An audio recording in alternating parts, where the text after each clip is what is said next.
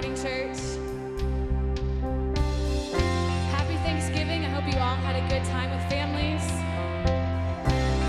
Pray that you were able to celebrate and have rest. Just want to invite you to join us in worship. Just invite God into your homes, invite Him into your space. Let's focus our hearts and turn our hearts to Jesus.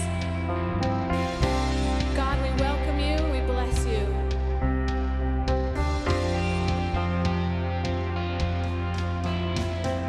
Just one word, you calm the storm that surrounds me.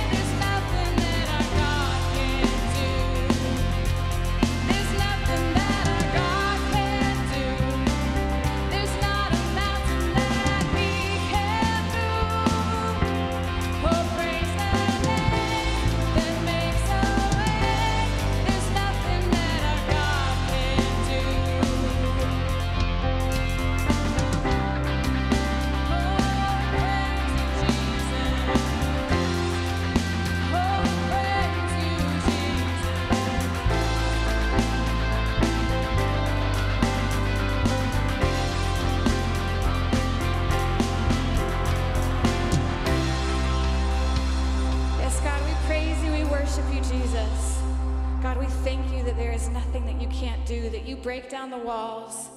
You bring freedom and life, Jesus. God, we are so thankful for you. We bless you, Jesus.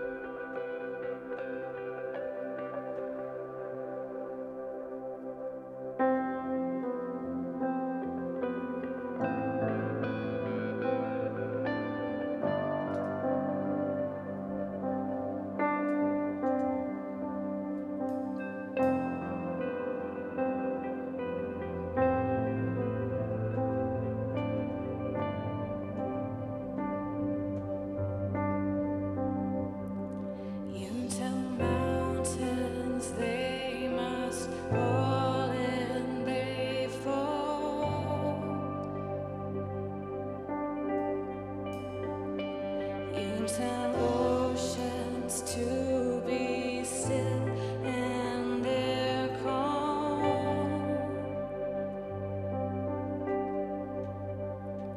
You tell sickness it must leave, and it's gone.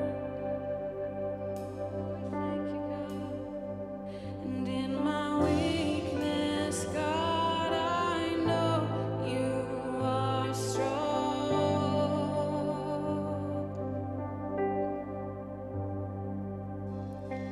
You are the one above it all.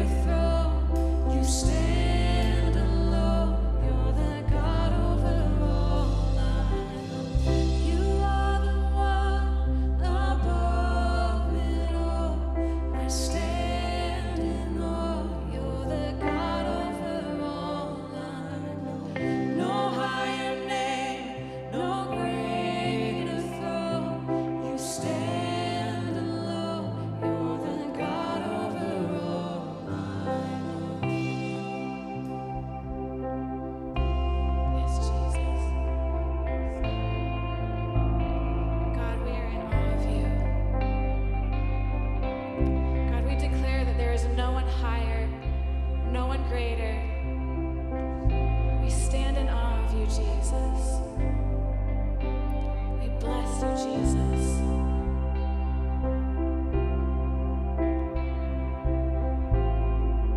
God, we worship you. We thank you for your greatness, God.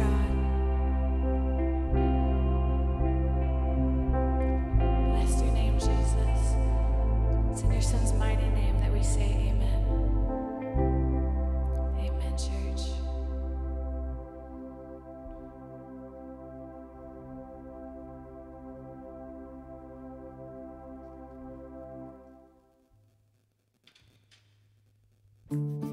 Good morning, church. Welcome to Epicenter West LA's Sunday service.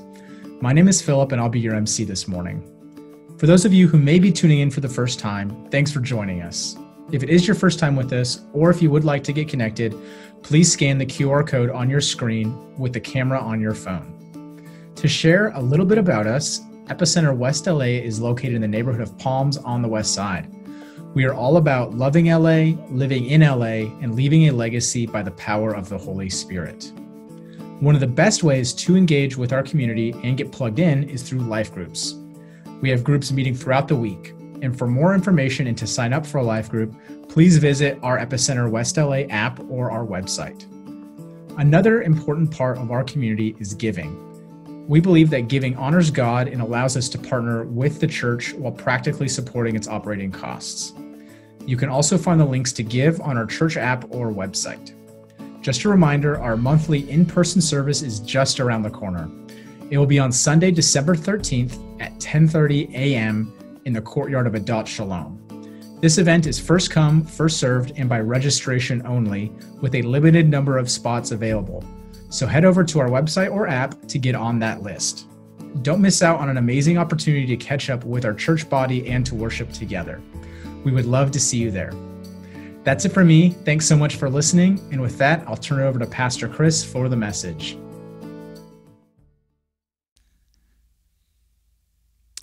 Well, good morning, church, and happy Thanksgiving to you all. Praying that our church community is really enjoying this holiday and choosing into gratefulness. Today, I have an announcement to make. We are at the very end of our 10 Commandment series. What a journey we have been on in the 10 Commandments. It comes to an end today. Today, we are going to finish by looking at the 10th pillar of freedom, the 10th pillar of reconstructing our life to live in total freedom, the 10th pillar to guard and enhance and protect the shalom life that God offers us into. And again, as I've been doing this entire series, I give props to Pastor Daryl Johnson. This is his sermon, it's his series with a little bit of me sprinkled in. So I thought, since we are at the end, I thought it would only be appropriate that one last time we read and meditate on the entire 10 Commandments. And so if you are able, would you please stand to honor the reading of God's Word?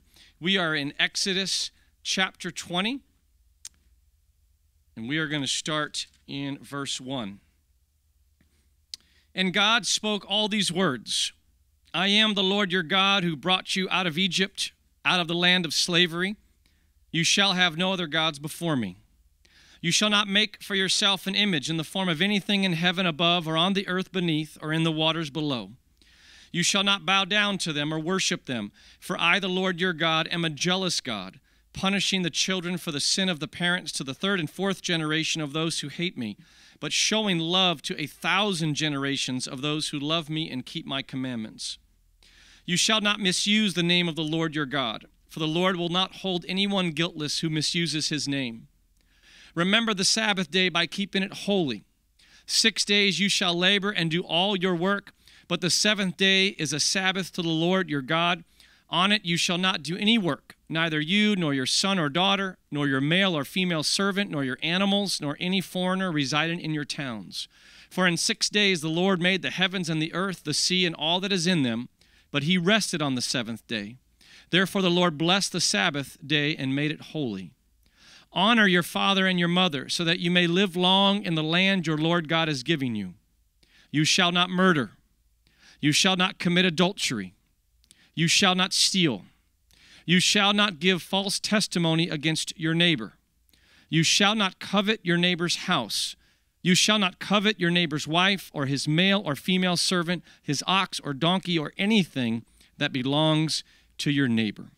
Lord Jesus, thank you for this morning. We thank you, Jesus, that you have brought us together. We thank you that you are in our midst, and we thank you for the grace of your word, that you have given us your word, that it's more than just words on a page or a screen, that it's your living word given to us, that we would know you, that we would know how to have the shalom life that only you offer. Lord Jesus, come and make your word come alive in our hearts this morning. Remove any distraction or any apathy, anything that would keep us from being locked in to what you want to say to us. We are listening. We pray this in your name. And all God's people said, amen. Amen. You may have a seat. Well, in many ways, today marks the end to basically sort of the altered or COVID vision of 2020. We had a whole vision coming into this year, and of course, COVID changed a lot of things, including the vision that we were going to have for a church. But if you remember, we started a long time ago in God's whole story, really wanting to redo the foundation and get a deep foundation in our mindset, a theology, a worldview that is going to shape us as a church community as we go forward. I'm very excited about the real practical things that we are going to be embracing as a church family over the next months into the new year. But I'm really grateful for this time that we've had to lay a foundation, to understand God's whole heart in how he wants to build our lives individually, as families, and as a society. And now here we are in the final sermon, the 10th commandment. The 10th commandment of the 10 commandments reads, you shall not covet your neighbor's house. You shall not covet your neighbor's wife or his male servant or his female servant or his ox or his donkey or anything that is your neighbor's. Covet.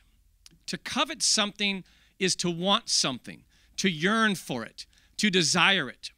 You shall not covet your neighbor's house, their clothes, their job, their family situation, their travel experience, their social status, their bank account. You shall not covet. Michael Josephson shares a supposedly true story back in the day that takes us to the heart of the command. Two men went on a gold mining expedition. They discovered 200 nuggets of gold. On the way back, one of the men took a nasty fall, injured himself so severely that he ended up dying. Just before he died, he said this to his partner, "Give my wife whatever you want." He was talking about the 200 nuggets of gold. Give my wife whatever you want. Well, after the funeral, the partner gave the man's wife just one nugget of gold. She was outraged. She was also a little confused that her husband, according to this man, had told the man, his partner, to give her what he wanted instead of making sure you give my wife 50%.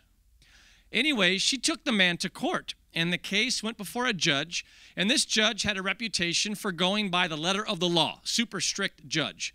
And the partner was happy about this reputation because he hoped the judge would take the words, "Give her what you want," literally.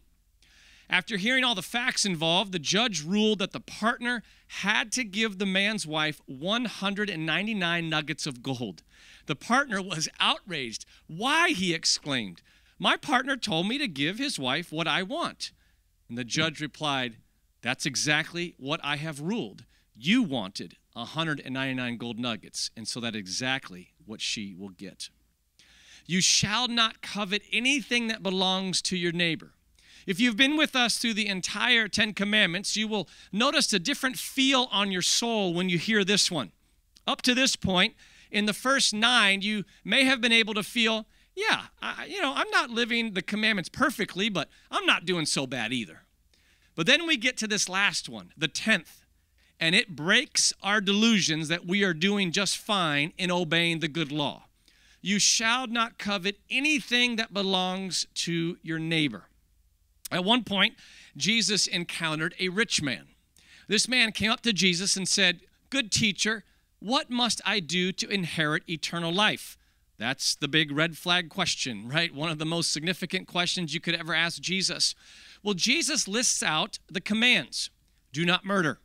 Do not commit adultery. Do not steal. Do not bear false witness. Do not defraud.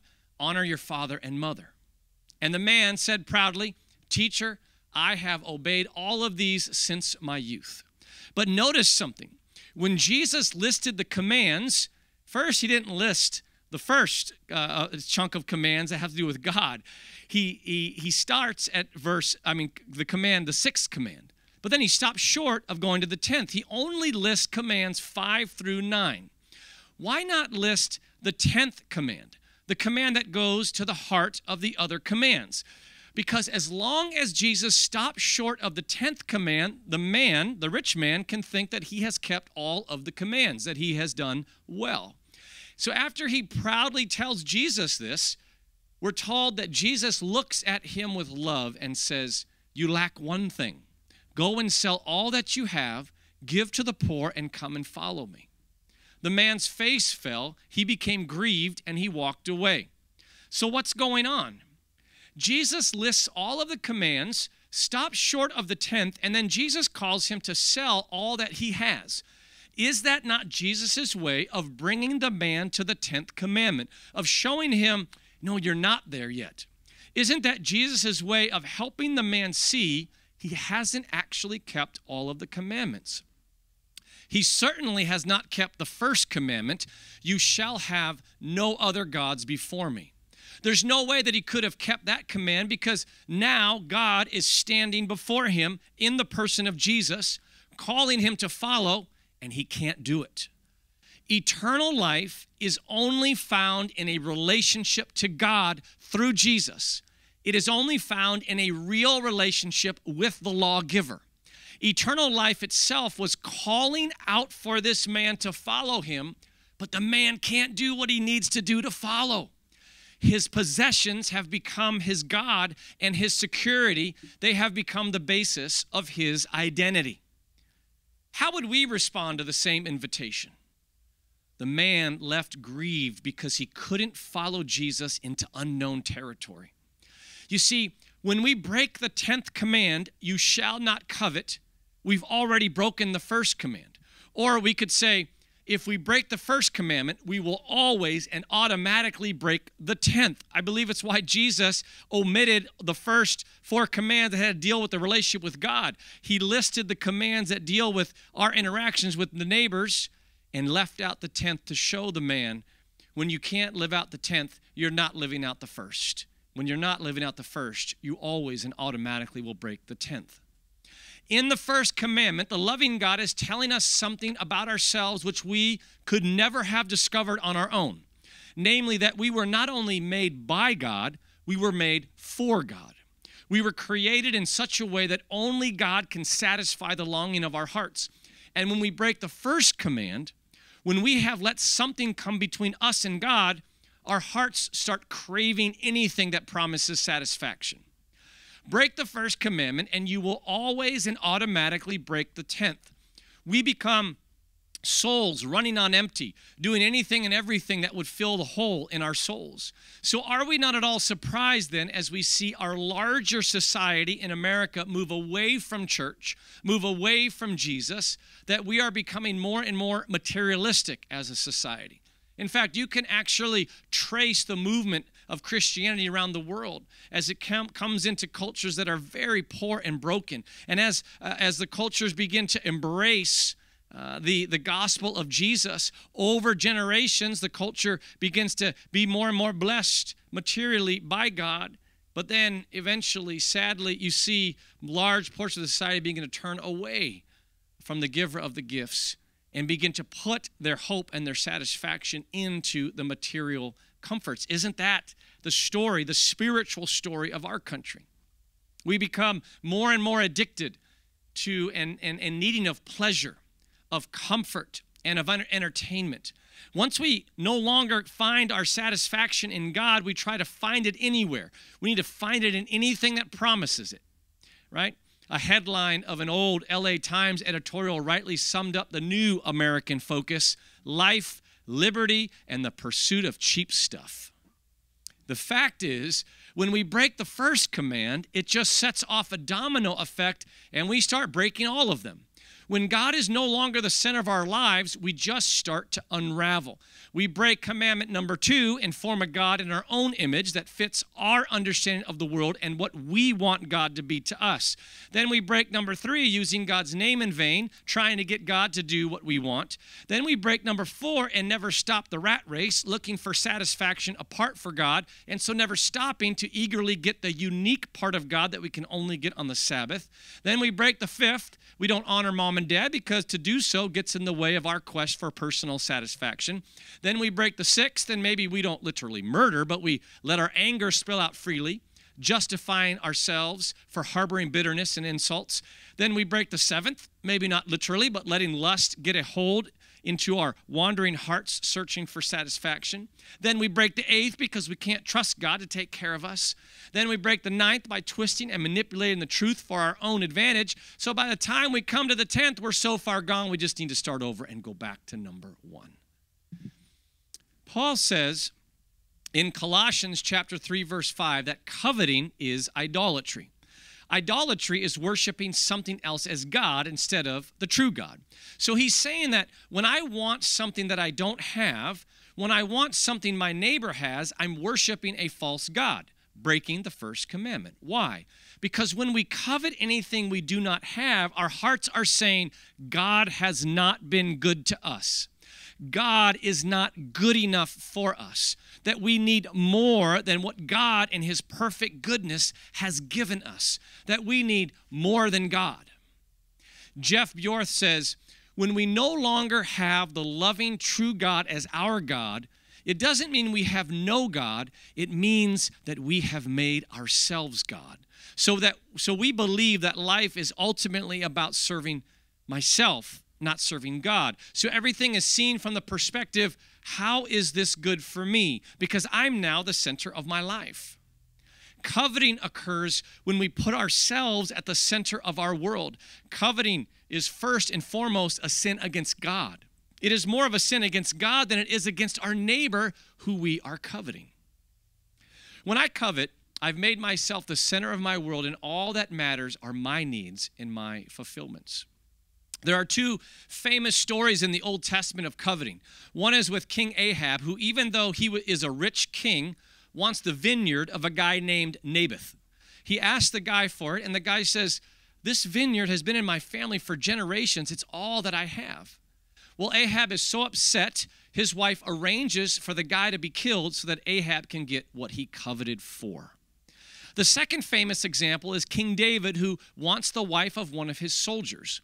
He gets so twisted about wanting her that he has the commanding officer send the soldier to the front of the battle so that he's killed in battle so that he can get his wife. Both of them are horrible stories of what coveting can do. But here's the thing. When you understand King Ahab, you expect him to do this. King Ahab and his wife were evil to the core. But you don't expect King David to fall like this. He is a man after God's own heart. David was more righteous, more focused on God, more dedicated to God than any of us could ever be. He was so righteous that God promised that Jesus would come from the line of David's family so that David can say that he is blood with Jesus. My point is this. This last command is not for the evil people of this world. It is not for those who are lost and absolutely gone in their evil. It is for the pious people of the world, the people who wish to be praised and affirmed as upright people simply because they do a pretty good job of obeying the other commandments. Paul himself also explains in Romans chapter 7 that this 10 commandment, this one, brought him to his knees. We are all guilty of coveting. It's a part of all of our stories, of our struggles and our journeys with sin. It is who we are. This is the human struggle right here. And so as I'm pushing it as I'm really trying to challenge today, do not hear this with a wave of guilt. This is us uncovering who we really are as fragile, broken human beings. See, we just can't escape the struggle. We can't escape the pull towards coveting and desiring what we don't have. Our entire American society is built around it. Ronald Wilfer says it well when he says, our society can only be kept going by a constant and fresh supply of men and women driven by greed, unfulfilled desire, and self-centered ambition. In order to create a demand for all the stuff that everybody wants to sell us, they have to keep stimulating our desire to possess what they offer. And when they keep stimulating these desires, they convince us that our basic human needs are much more complicated than they actually are. Radio Shack, may they rest in peace, once had the motto, for all the stuff you didn't know you needed. Look at all the ads in a magazine and you will be shocked at all the stuff that you never knew was absolutely essential, crucial for you to have to be happy in life. The gambling craze is driven by the breaking of this command. To covet is to gamble. To covet is to have an out-of-control credit card problem. Credit cards simply take the waiting out of wanting. When you look at the history of our country, you sadly realize that over time we have totally changed. As what we used to call a vice, now we call a virtue. Greed and desire for more. Advertising that creates and fuels this new virtue spends over $250 billion a year in America alone to help us break the good commands of a good God. $250 billion a year to keep us from freedom, to keep us in chains. Listen to James chapter 4, verses 1 through 2. Words spoken over 2,000 years ago that feel like they were crafted for us today. What causes quarrels and what causes fights among you? Is it not this, that your passions are at war within you? You desire and do not have, so you murder. You covet and cannot obtain, so you fight and quarrel. Rich Mullins says, everyone I know says that they just need one thing. What they really mean is that they just need one thing more, and then one thing more, and then one thing more. The quest for more and more that drives our souls is the quest of our souls running on empty. The quest of our souls who have made themselves the center of the chase and will never be satisfied. As Myra Boone says, it is no easy task to walk this earth and find peace. We are so charged with desire, it is hard to be at rest. Desire is stronger than satisfaction. Desire stirs the drink, and spirituality is about what we do with that desire. Everyone is a spiritual creature. That's what the commandment number 1 shows us. It's what we could not learn on our own. Everyone has a spirituality, and it is found, your practical spirituality is not found in what you believe. It is not found in what you read. It is not found in services you attend. Your practical spirituality is found in what you are doing with your desires. If God is not our all-consuming passion, then we create a God-sized hole in our soul, and then we become addicted to the things we try to put in the hole. I remember when COVID first broke. It seems like a long time. I guess it was a while ago, right? And we were in full-on stay-at-home quarantine. I found myself over these weeks getting more and more down, and I just assumed it was because I was just down, because of everything. But as I prayed on it, right, going to Jesus to help get me out of the funk that was growing, I realized as I prayed on it that I was watching too many of these YouTube videos of celebrities showing off how they were quarantining in their huge mansions with all of their niceties and luxury, and that was causing coveting in me, in my heart, and that was actually the root of me kind of getting into a little bit of a funk. I had once again slipped into the spiritual cancer of coveting. And so what are we to do? It feels like this can be so overwhelming. Well, first, look at what God does when he sees us reject him and desire other things. As we've said through this whole series, these 10 commandments were given to Moses on top of a mountain. God gave them to Moses, and he brought them down to the people. The people could not obey these commands. They did not obey these commands. We do not obey these commands. We break the first commandment, and then we start desiring things we don't have. God sees our rejection of him. He sees that we have put ourselves as God, that we would rather have stuff than him. And instead of punishing us for this, he comes down the mountain and lives with us to help us overcome our sin, to help us obey the command, to set us free. That's incredible forgiveness. That's incredible love. Listen to this amazing summary from Ephesians 3 in light of what we're talking about right now, and yearn for this love and freedom. Ephesians 3, 16 to 19.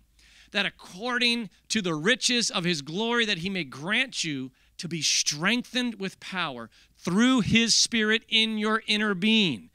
God can't get closer than that, y'all. So that Christ may dwell in your hearts through faith, that you, being rooted and grounded in love, may have strength to comprehend with all the saints what is the breadth and length and height and depth, and to know intimately the love of Christ that surpasses knowledge, that you may be filled with all the fullness of God. God comes down the mountain to get past your mind, past just a mere belief in him, to get into your soul, your inmost being, so that his love and his Spirit will fill you up with the fullness of God to satisfy you completely, to no longer covet. So let's get practical. How do we obey this 10th command so that we can obey the first? First, redirect our cravings. All of our cravings are symptoms for our craving for God, right? When you are in the middle of sexual lust, when you are craving to blow up in anger, when you are craving for more material stuff or comforts, when you are craving for a new life, you're craving for more of God. The other things are symptoms of the deeper craving, and so we just need to learn to redirect our cravings to God in practical ways. Psalm 42, as the deer pants for the water, so my soul pants for you, God. My soul thirsts for God, for the living God. One day, church, we are actually going to truly believe this day after day after day, and it's going to rock our world and how we live. One day, we're going to truly believe that all of our hunger and our thirst and desire is for God, and it's actually going to show in how we live. So we just got to help each other keep redirecting our cravings to God. Jesus says in Matthew 6, don't be anxious about the basic needs of your life. Seek first the kingdom of God, and then all those basic needs will be provided for. Be anxious about seeking more of God. Be anxious about desiring him more.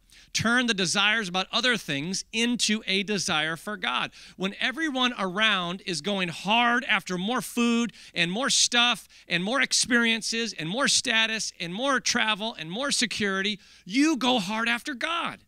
And then watch how much more satisfied you will be. You will never stop chasing that desire until you grab onto God. Do not be the people that end your life and realize that you never stopped chasing the desire.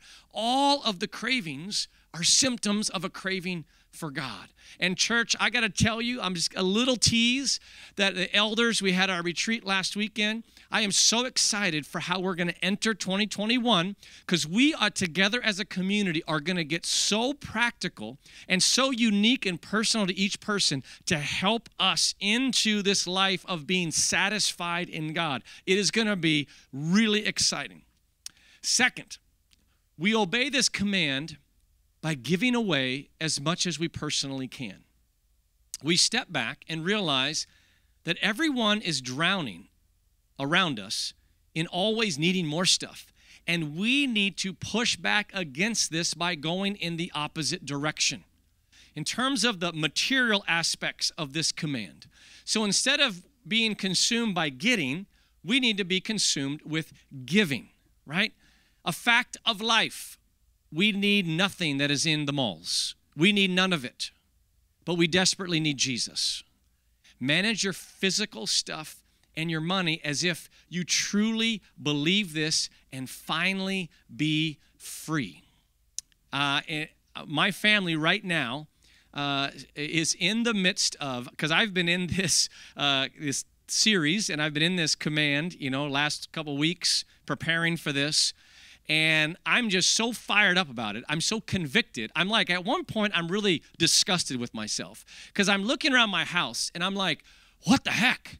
Where has all this garbage come from? It's like, and we have purged before, but I don't know what it is. It's like physical stuff is organic. It just grows in our dang house. And I'm just like talking to my wife and I'm talking to my kids. And so we are literally in the midst of this Thanksgiving break, purging garbage from our stuff. But not just garbage. We are praying about also giving away at least one thing that is really valuable to us. I am just so excited. We're just trying to purge. And I tell you, you feel it when you start to actually really get past just the little bit of garbage, but like really trying to downsize. You have these emotional attachments to stuff that tells you just what a sickness and that we're in all the time as Americans. One of the problems with giving and the call to give our money and stuff away is that it's often only rooted in other people's needs. Now, obviously, and we've talked about this a lot, right, church? We should give, right, because we should be helping people who don't have as much, right? We should give because people are in need. Remember, Jesus called to the rich man, give everything to the poor, right? And this is also true, but what we have to remember is that fundamentally we are also to keep giving and giving and giving because we're in need. We adopt a lifestyle of giving and simplicity so that we can obey the 10th commandment, so that we can stop the illusion that all of this stuff is going to fill the hole in our soul. Giving things away is for our own soul's health. Jesus says, what does it profit a man to gain the whole world and lose his soul? Sacrificial, ongoing generosity saves the soul. Give all that you can. I mean, I challenge you today, or the day that you are listening to this, give something away. I challenge you to give something precious to you. And ask me, I am currently praying about it right now. I challenge you to give extra money away this week, whatever. Need less in order to be more. Need less in order to be more. Do not make the mistake of believing that our spirituality with Jesus is meant for our feelings and for our thinking and our speaking. Get practical, get functional, get radical, and so that you can be liberated and healed. Third, we obey this command by choosing gratefulness and choosing to seek God's heart for His eyes to interpret our life. This is so huge that we help each other in a larger culture that just is elevating more and more complaining and venting and all these things, right? We want to help choose into gratefulness. And this is so huge in terms of the status of your relational life, your romantic life, whatever that status is. Right now, in this present moment, God wants you to see that this is the very best that He has for you now, and there can be nothing better right now, today, in the status of your marriage life, single life, dating life, whatever it is. And when it comes to your career, your income, sort of your bucket lists, whatever that is, we got to choose into gratefulness and helping each other with eyes to see that if we are truly in Jesus, there is nothing that we actually need. And this gets us into the fourth way we obey this command, by worshiping God with our whole being. Because worship is to feast on God. When we come into worship, we're bringing an empty soul to God and are believing and expecting to be filled up by God. God did not create you to just be a good little Christian girl or good little Christian boy. He created you to enjoy God, to be happy in God. And so we honor God by not, we honor God not by like giving Him a salute, even if it's a hearty salute. Soldier Chris is reporting for duty, right? That's not how we honor God. We don't honor God by giving Him a tip, even if it's generous to say, oh, I notice you and I'm grateful. Peace out.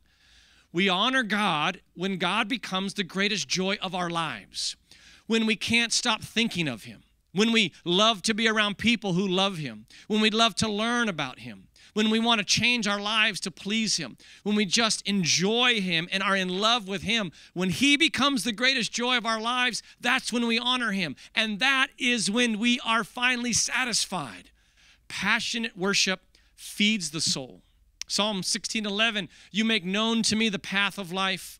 In your presence there is fullness of joy. At your right hand are pleasures forevermore. When you can truly say this, you're finally free. The most powerful antidote to a restless, coveting heart is genuine, passionate worship of God every day. We should be jumping out of bed on Sundays, making sure that we are logged in early so that we can soak in all the worship that our team puts together of God and get our soul food and soul healing. Extra sleep, extra food, extra hobbies to try and squeeze in on Sunday mornings that keep you from worship is just keeping you from freedom and keeping you from craving and breaking the 10th commandment throughout the week. We got to see that God gives something unique and special on his Sabbath day with the church family, something that we cannot get on the other days. So we got to lock in and get here and drink it in and worship him with passion. But then we learn how to worship God every day, to find that place in our homes, in our cars, anywhere that we can freely worship God and be satisfied in him with song and music, or just with our words, or just with our art, whatever it is. Worship of God will quench the cravings of our soul. You know, many of you know that I live with Crohn's disease, and before they knew what it was some rough years. And I would have these months of just not being able to digest food. My body would be rejecting everything. And so for months, I would literally every day have to choose. Either I eat, and then I'm in pain all day long and in the bathroom, or I don't eat, and I just drink just water and some juice and some like broth. And so I'm weak, but I'm not in the bathroom in pain. And it was just, which is the suffering I want to choose today? So I was constantly tired. I was constantly craving food and energy. And so obviously on Sundays, I wouldn't eat because I needed to be able to minister at the service and not have to run to the bathroom. And so every time after service, especially in terms of having to give all the adrenaline, I would get home and I would just be so physically hungry and tired. But as the month into 2 months started to wear on, I started to realize something. Sundays were the happiest days of the week because I would be in the worship of God with my spiritual family. And I realized that while I was physically tired, my cravings for food went away that day. And then I realized it started, that's right. And when I worship every day, there's like an hour or two after that worship when I didn't think about my weakness and my physical weakness. It was the most peaceful and joyful time of the day. And I realized in that time of extreme suffering that we're not supposed to be in all the time, that I learned something about how I and us are uniquely wired. That when literally you cannot get food and energy and have no energy for any hobbies or nothing, God can sustain you. It's how we were made. We cannot be too busy to forget to worship God every day. You know how they say, don't go to your grocery shopping hungry, right? Don't do that hungry because you end up buying way too much. Don't go to the food store hungry, all right? Especially Costco, that'll destroy you. The cravings of hunger will mess you up in a food store. In the same way, you should not go into any new day without worshiping God. If you don't start your day filled up with your God-sized cravings with God and don't come back to him throughout the day, well, then you are going to spend your days craving after all kinds of things, being a slave and making bad decisions. I'm going to bring our worship team back up here right now. Church, worship God every day. And watch the cravings for other things just go away. The best life is not found when you get someone else's life. I can't say it strong enough. The best life is not found when you get somebody else's life. The best life is found when you finally believe that in Jesus, you're living your best life. When you finally realize you have Jesus, and that's all that you need. There is nothing more powerful, more attractive, more inspiring than a woman, a man who is totally content with their life, with their struggles, with their victories. When we're satisfied in God, we get closer to becoming that man and that woman. Church, let's worship him now. Let's bring our broken, fragile hearts right into the presence of a good and satisfying God. If we need to repent, repent. Our repentance is not set us up for punishment or guilt. It sets us up for being cleansed and purged of this horrendous sin. It's like, it just sets us up for the love and the grace of Jesus to come in, to help us begin to think rightly, to begin to live rightly, to react rightly. And as you worship God, ask him that courageous question. Lead me, Jesus. What do I need to do to get more of you, and have the courage to do it? Oh, Jesus, in this time, especially in this time, would you come and satisfy us deeply?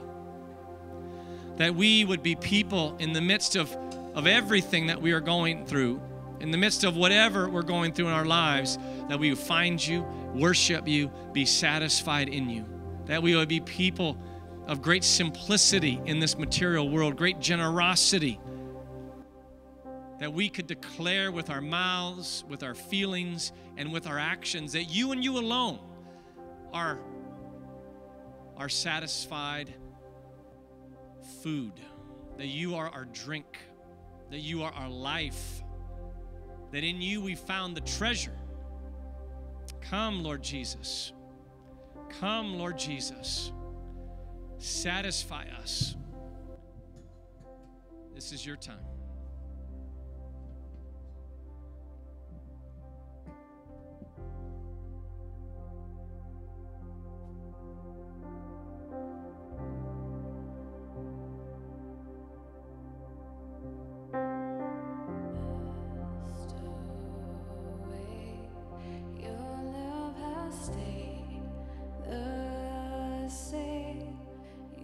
Constant grace remains the cornerstone.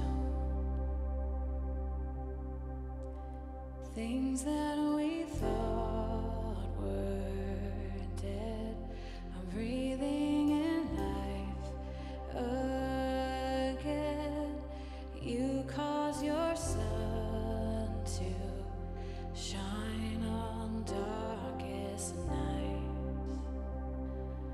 All that you've done, we will pour out our love. This will be our anthem song.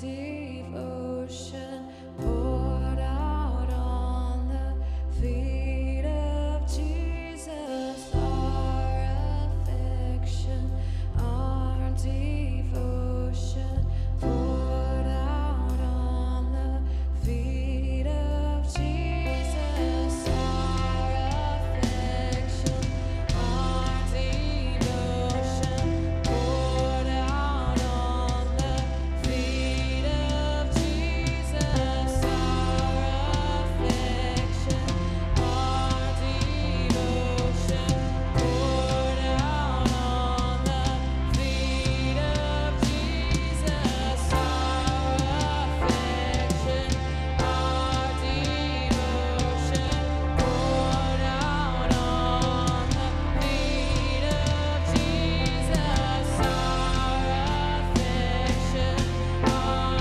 devotion poured out on the feet of Jesus. We love you. Oh, how we love you. You are the one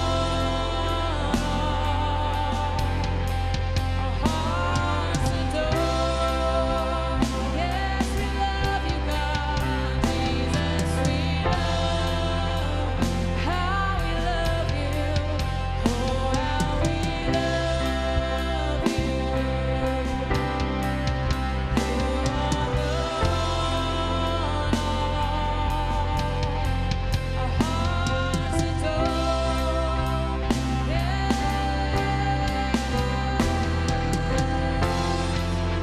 How we love you, God. How we love you, Jesus.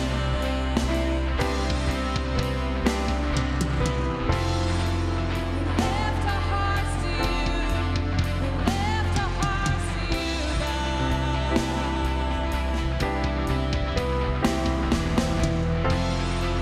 We worship you. We worship you.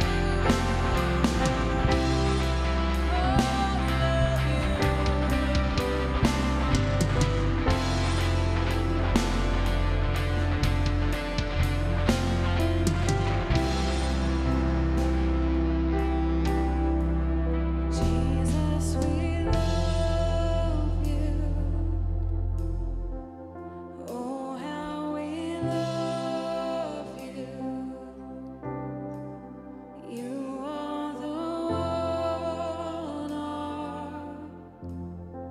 our hearts adore. Let's just linger on that a little bit more. Jesus, we love you. We pour it out to you, God. Oh, how we love you. You are the one our hearts adore. Let's sing our affection. Our affection, our devotion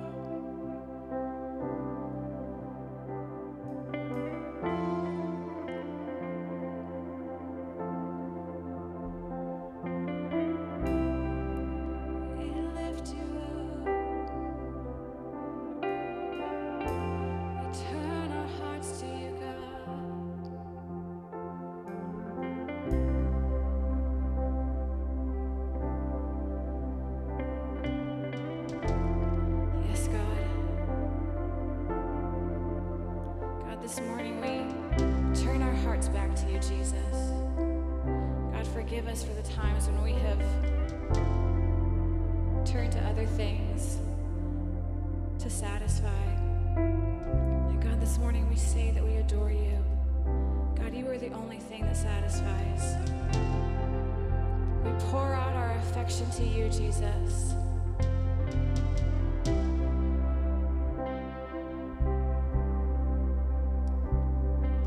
Capture our hearts so that when we wake up in the morning, Jesus, we desire you first, to be full.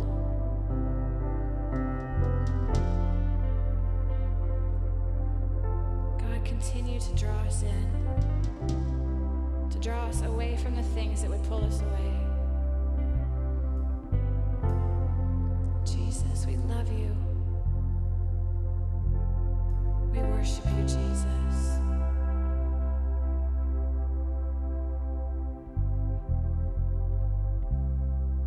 We bless you, Jesus. Amen. Amen, church. I pray you guys are blessed as you go out.